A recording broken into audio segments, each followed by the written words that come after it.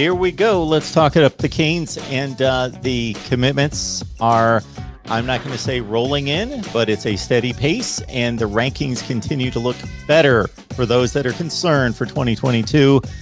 Markeith Williams is the 17th rated safety in the country. He's the 28th rated player in the state of Florida, and he's the top 300 player, 242, according to the 247 composite. And he is going to wear the orange and green at this point. Yeah, so that's your latest blue chip defensive back commitment from Orlando Evans's own Markeith Williams.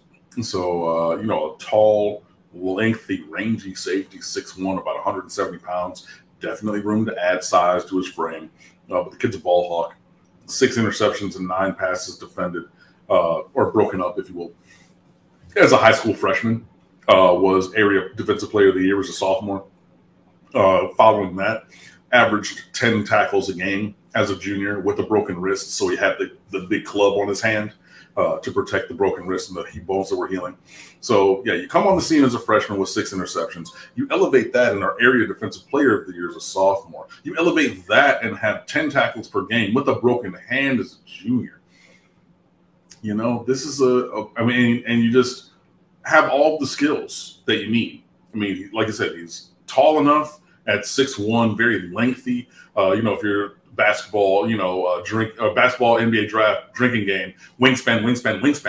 You know, if he's 6'1", he has to have a 6'5", 6'6", 6'7" wingspan. I mean, he's long arms, you can tell. And he uses them well. He plays, you know, single high, free safety in high school. He covers, you know, all of the ground from, you know, heels at 12, you know, in the middle of the field, sideline to sideline, between there to 30, 40 yards downfield, breaking up passes, intercepting passes, all over the place. And, you know, he's a blue chip baller, and that's what you want in the secondary. Now you put him with like Chris Graves, Kamari Rogers, and Traquan Fegans, your trio of your cornerbacks. Now you got 4 guys in the secondary. The shortest one is Rogers at 5'11". Then you got 6'1" in Williams and Graves, and 6'2" in Fegans, and 3 of the 4 are blue chips. Well, I would say all the 4. If you go by the composite, Graves is a 4-star athlete. That means all 4 of your defensive back commitments are blue chip guys. Look, this is what it should be. This is what recruiting at Miami should be like.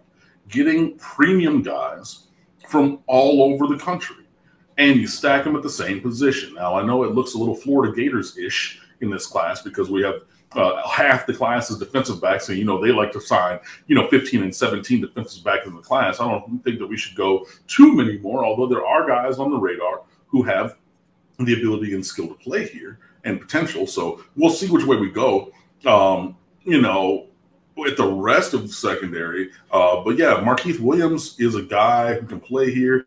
And to the point on the screen, Mr. HD, UF fans are saying that Markeith Williams wasn't a take at UF. Fine. You know, UF never loses a recruiting battle. Nobody was ever an offer. Nobody was ever a take. They never lost a battle. Anybody that they wanted always went there. They never lose out on anybody. Fine. Whatever. Let them live that delusion. But while they're living that delusion, Markeith Williams is your 4th blue chip defensive back coming to the University of Miami in the 2022 class. Now, that's exactly what you should have, and you stack, again, elite upon elite, because you had a couple guys last year, James Williams and Cam Kinchins. You know, unfortunately, there was the Avante Williams situation where he was kicked off of the team because of the allegations of domestic battery and whatnot. And you usually want it to be for graduation, leaving early to the NFL draft. That's why you want to be replacing guys and recruiting over guys and having more blue chip guys come in. However, I will say, even though this is not a situation, I will not make a lot of that situation, and I don't know whether the allegations are true or false. That will be borne out to be true by the investigation, by the whole, you know, legal system scenario. But in terms of roster building exclusively, and again, I'm not making any judgment about the allegation with Avante Williams. In terms of building the roster, you get Cam Kinchins and James Williams the year after Tay Williams. And then you get Markeith Williams and whoever else they might put in this class this year behind that again. Now you had a guy who's off the roster now. That could have been a transfer. That could have been an injury. That could have been, you know, whatever. But with Avonte Williams no longer on the roster, now you build forward to be able to absorb that hit of losing a guy of his caliber and potential from the roster by recruiting guys of the caliber of Kinchins and Williams last year, and then Markeith Williams and whomever else they put at, you know, safety with him this year. It's a big get. It's a good get. And if Florida fans, if Gator fans want to feel better about themselves by saying about lying and saying that he's not a take there, that's perfectly fine. I'm good with it. Come on down, Markeith. See you in Coral Gables.